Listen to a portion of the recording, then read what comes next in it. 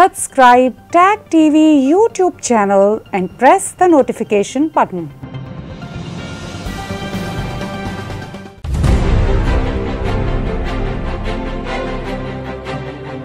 People have to live in unity. We are still in transition. Civil society has been decimated. Of course, we rely on media. And I think the government has not done enough. The international community has failed to respond. No place in the world is perfect. Yoga event is held here. Severe injustice and they should be stopped. We should raise our voices, condemn this brutal act.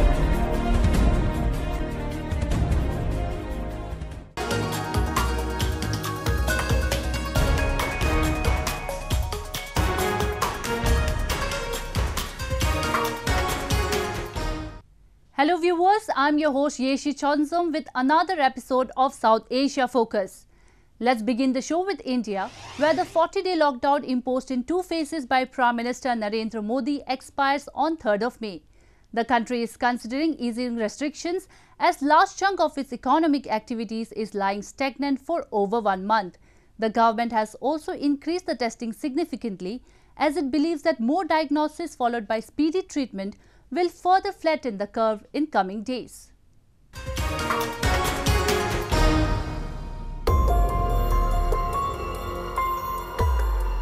Everyday rise in the number of people contracting the deadly coronavirus has prompted Indian leaders to be cautious while taking decisions regarding the extension of lockdown and easing restrictions. While most of them believe that chances cannot be taken, few others are of the view that economy must resume. Prime Minister recently held a meeting in view of the crisis and urged state authorities to take decisions in the welfare of the common people. Modi also discussed a layout of partial resumption of economic activities in the regions which are performing better in the dealing of coronavirus. तो lockdown समाप्त होने का उन्होंने शब्द इस्तेमाल नहीं किया। कुछ राज्यों ने क्लियरली ये कहा कि ये रेल ट्रैवल और एयर ट्रैवल नहीं होना चाहिए, गुजरात खास करके।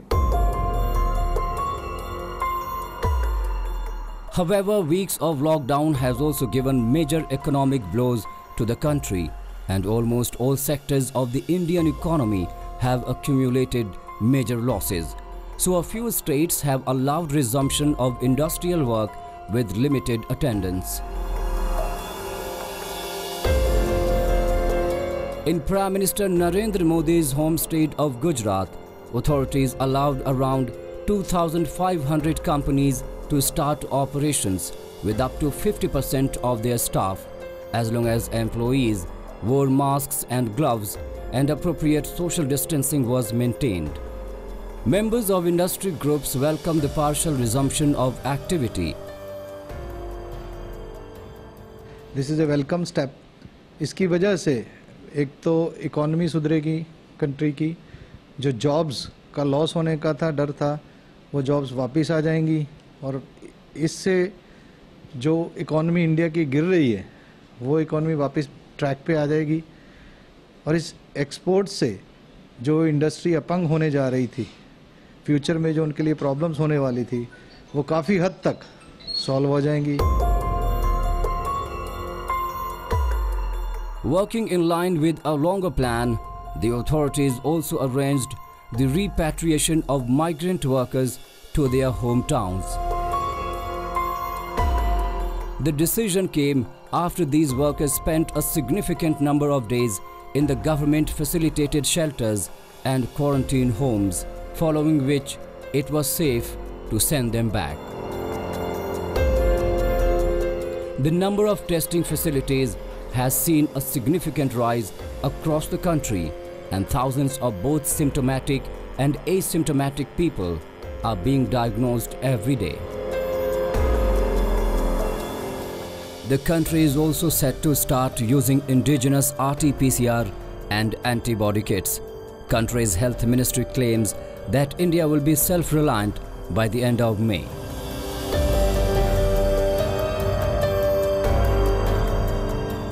Although India has been successful at winning early fight against the virus. Prime Minister Modi has appealed to citizens to strictly comply with a nationwide lockdown and maintain social distancing norms as cases of coronavirus mounted steadily despite over a month-long curfew.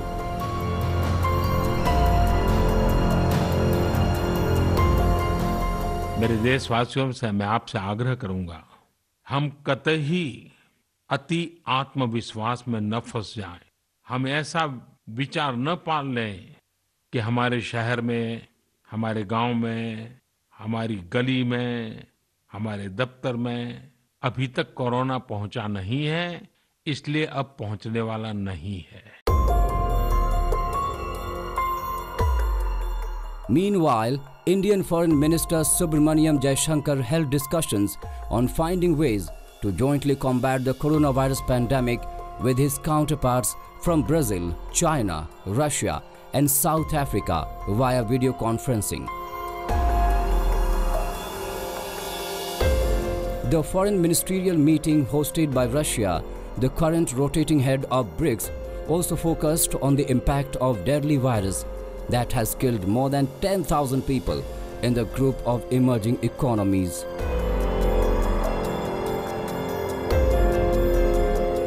Various international organizations and medical papers have lauded Indian efforts and have claimed that India will see a sudden drop in the number of cases post 15th May.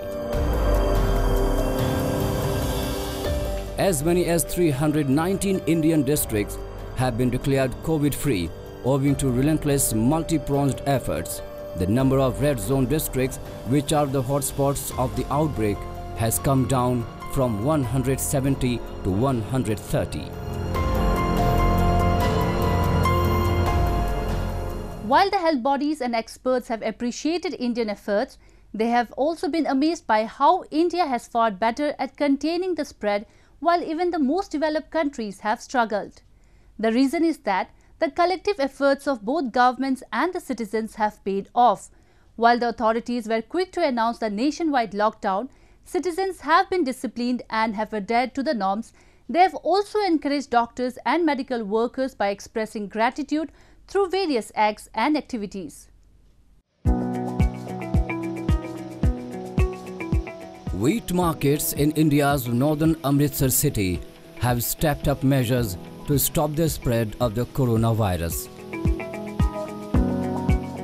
Farmers coming to a wheat market in the city to sell their produce were told to wear a mask, sanitize their hands and practice social distancing. Deputy Commissioner of the city, Shiv Dular Singh Dhillan, says that coupons were being given out to farmers in order to regulate their movement. Mandi board की तरफ से जो scheme इस बार चालू की गई है कि कूपन्स देने की, ताकि वो कूपन लेके ही जो किसान हैं वो मंडी में अपनी ट्रॉली लेके आएँ। उसके साथ ये इंश्योर करने के लिए है कि सोशल डिस्टेंसिंग मेंटेन हो सके और वहाँ पे ज़्यादा एकदम क्राउडिंग ना हो, और ये लगभग ठीक चल रही है और प्रोक्योरमेंट बड़े अच्छे तरीके से हो रही है। A few activities, including farming and factory in country's hinterland that has been less hit due to the pandemic, have resumed. The government plans to open entire country in slow and phased manner. The countryside lockdown has already affected the farmers of the country, with many of them forced to destroy their crops amid market shutdown. Meanwhile, an Indian village in the southern state of Kerala came up with a creative solution to keep people's safety apart: the mandatory use of umbrellas. The local council of the region distributed local umbrellas and promised to subsidize the rates. We can fight summer rain and COVID-19 too. That is why Tanokam Gram Panchayat is advancing a novel idea to distribute umbrellas and subsidize rates. We take it up as a special project to give about 10,000 these social distancing umbrella to the Kudumbashree workers and energy workers. Authorities in the council have told residents to hold an open umbrella whenever stepping outside. Kerala was one of the first states in the country to be affected by coronavirus, but it has been moving towards flattening the curve for a few days now. The state reported a total of 486 cases, including 4 deaths. Indians, unlike many other countries where people are demanding complete resumption of markets, have kept themselves confined. The citizens across the country are not only adhering to the laws and norms floated in the wake of the pandemic, but they also stepped out to contribute in the fight against the virus. There are thousands who have been regularly feeding the needy across the country. They have also been distributing the ration and toiletry items. Meanwhile, artists decorated a city railway station with graffiti to express gratitude to the frontline workers taking on coronavirus and spread awareness against the pandemic. வந்து போறாங்க பொதுமக்கள் வந்து போறவங்களுக்கு இது வந்து ஒரு உதாரணமா இருக்கும். பாத்தீங்கன்னா வந்து எல்லாருக்கும் நன்றி தெரிவிக்கிறது தான் இதோட இது. அப்ப அவங்க வந்து கொஞ்சம் ஜாக்கிரதையா இருப்பாங்க. இப்ப எல்லாருக்கும் வந்து எல்லாரையும் மதிப்பாங்க. ஃபர்ஸ்ட் டாக்டர்ஸை மதிப்பாங்க, போலீஸை மதிப்பாங்க, துப்புரவு பணியாளரை மதிப்பாங்க. இது வந்து எல்லாம் அதுதான் ஆக்சுவலா அதுதான் கம்பெனில மூலமா பண்ண சொல்லிருக்காங்க. Walls and road graffiti depicting precautionary measures against the deadly virus are becoming a common trend in India, with artists depicting colorful messages and tributes to the health workers and police personnel in the fight against coronavirus.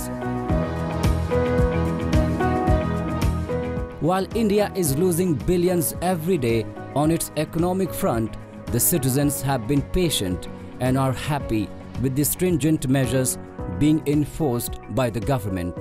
In various polls conducted by media houses and agencies, almost all citizens of the country said that they wanted the extension of the lockdown. Moving on to Bangladesh, where a section of the massive garment industry has resumed operations after a month of shutdown. This has allowed the workers who were rendered jobless and were compelled to take to the streets return to the work. Earlier, some factories had even switched to manufacturing personal protective equipments, masks and gloves resume operations amid lockdown and re-employed their workers.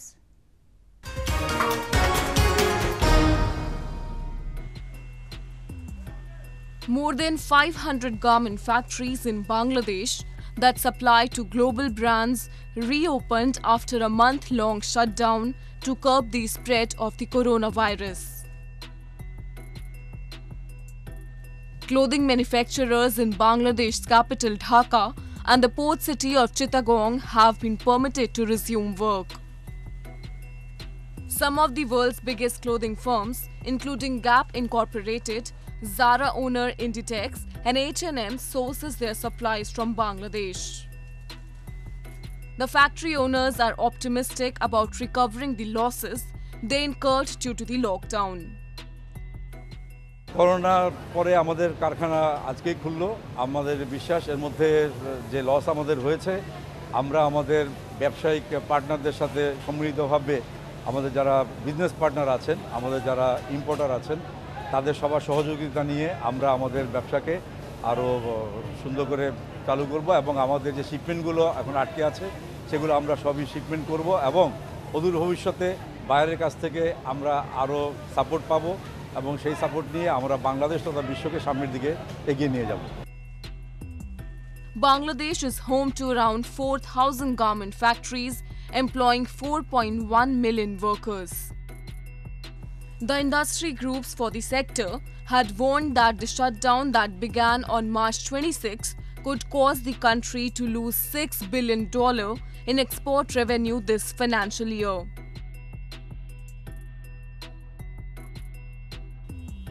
While some workers have hailed the decision of factories resuming their work, others have showed discontent at the lack of the health protection in their workplace and questioned why the industry had to reopen. আমি বলতে চাই মাননীয় প্রধানমন্ত্রীর কাছে এই যে সকল সরকারি প্রতিষ্ঠান বেসরকারি প্রতিষ্ঠান বন্ধ আছে করোনা ভাইরাসের কারণে, কিন্তু আমাদের সুরক্ষা নাই। আমরা হাজার হাজার মানুষ এই জায়গায় চাকরি করতেছি, আমাদের কোনো নিশ্চয়তা নাই, আমাদের জানে কোনো মূল্য নাই, আমাদের প্রতি তার কোনো কর্তব্য নাই। আমরা কি মানুষ না? While the country has allowed garment and other factories to reopen, much of the rest of the economy is still shut down. And Prime Minister Sheikh Hasina told government officials that schools and colleges may have to remain closed until September. Bangladesh, which didn't register many cases in the month of March and first half of April, is seeing a sudden spike in the cases. The country has reported around 8,000 cases, of whom around 170 have died. Some experts believe that the number of cases could rise exponentially in the month of Ramadan if the lockdown restrictions are not followed sincerely. While the life and lifestyle of the people across the world have been severely affected by the rapidly spreading coronavirus, it has brought an additional set of crises for the people of illegally occupied POK. The region is facing hours of load shedding despite the shutdown of industries amid lockdown. Frustrated locals complain that they receive only a couple of hours of electricity. Experts have also accused the Islamabad administration of working in line of a diabolic design aimed at deliberately denying people of POK their basic rights. The spread of coronavirus and the subsequent lockdown has severely affected the lives of people in Pakistan-occupied Kashmir. The health crisis has not only taken away the meager salaries they would earn, but has also forced them to live confined to their homes where there is no electricity. People are still facing hours of power cuts, and that has compounded the frustration and has made life more miserable. Nayab, a local in Hatiambala town, says that powerhouse is right there in the center, but nearby villages and the markets of the town never get enough electricity. He appeals authorities to immediately act. बिजली की load shedding बहुत होती है हटियाबाला के मरकजी गांव इधर इलाके में बाज़ार में, तो इसका कोई हल निकाला जाए। तो बाकी इधर लोकल गांव में तो होती है, ये पावर स्टेशन है जो गोराबाद, उसकी बिजली होती है यहाँ के गांव में। गोराबाद होती है, सराई होती है, नौगरा होती है, यहाँ पे ये जगल जगह का नाम है, इधर भी होती है बिजली पावर स्टेशन वाली। तो इधर मेन बाज़ार जो है इसमें बिजली की थोड़ी जो है लोड शेडिंग बहुत ज़्यादा होती है। ये दानिश अदारा है इसका पीछे गांव, तो वहाँ पे भी बहुत ज़्यादा लोड शेडिंग होती है बिजली की, तो इसका कोई हल निकाला जाए। The states across the world are overwhelmed with power owing to lockdown, as the industries and facilities that consume the power most are shut. So, the electricity supply for domestic usage has been increased all around, but not in POK. In such a helpless situation, some of them have even flouted the lockdown. Another resident, Javed, says people are forced to steal power as the bills for the limited electricity are exorbitantly high. बिजली की सूरत हाल ठीक नहीं है और तारों में बहुत ज़्यादा लोड शेडिंग है, जिसकी वजह से जंपर उड़ जाते हैं। Javed also says that there are many places where just 2 to 3 hours of power is available in the entire day. Locals blame the government working at the behest of Islamabad for the situation. The misery and mistreatment are, however, not new to the people of illegally occupied POK. They are deprived of their rights and resources for over 7 decades. Pakistan has indiscriminately exploited the land, water and minerals of the region and continues to do it today, but has deliberately denied the natives a dignified life. It is not just the electricity, but people in occupied Kashmir are deprived of almost fundamental needs and rights. Moving on, the virus spread has dampened the festive spirit around the world. Whether it was the Hindu festival of Holi or Christians' Easter, the pomp and grandeur was missing this year. The Islamic holy month of Ramadan is the latest sufferer. Muslims across South Asia are forced to observe the festive time inside the boundaries of their homes. Let's have a look at how the festival is being celebrated across the region. While some are strictly adhering to the lockdown and social distancing norms, others have been blatantly flouting the rules and guidelines. A report.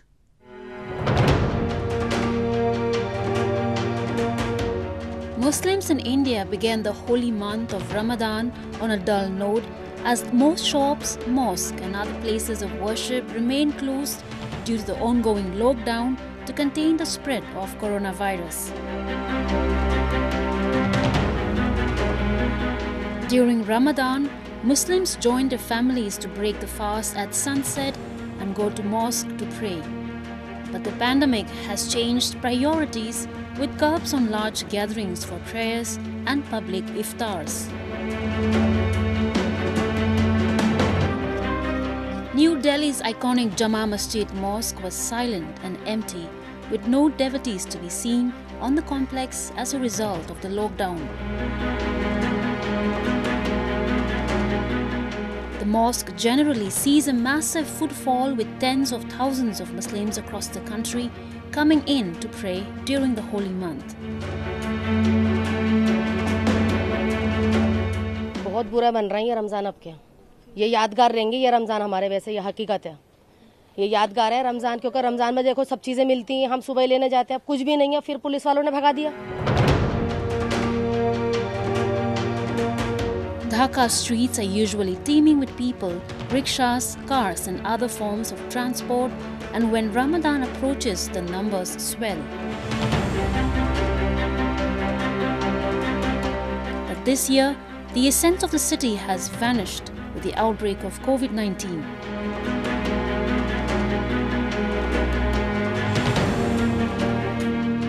করোনার কারণে সরকারের নির্দেশনায় মসজিদ বন্ধ আছে এবং বাহিরের কোনো মুসল্লি মসজিদে আসতে দেওয়া হয় না এবং তারাবি নামাজ এটাও বন্ধ আছে আমরা যারা স্টাফ ভিতরে আছি আমরা এখানে নামাজ পড়ি Calls to prayer could be heard from the minarets which poke out from the rows of buildings in the densely populated city, but there were almost no people heading to the mosque, many of which were locked. The month-long lockdown was due to end on April 25th, but has since been extended to 5th of May. Fewer people were out on the streets stocking up on essentials as after Kabul extended the lockdown for 2 more weeks and many shops remained shuttered. Afghans are observing Ramadan amid worries over the spread of coronavirus in the country and a government lockdown. Afghanistan has a fragile health system and it doesn't have enough infrastructure to even diagnose and find a real number of people carrying the virus. However, the delusional religious heads believe and perpetuate that it was their God who contained the virus.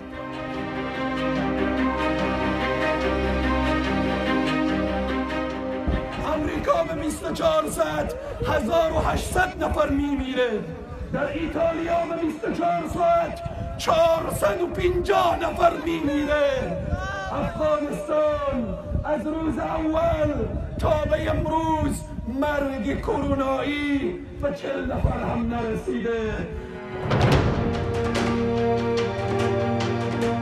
In Karachi, Pakistan's commercial capital, which is usually bustling with people, traffic was thinner than usual. But the queues outside the food shops that are still open were long and the fewer vendors on the streets saw brisk business.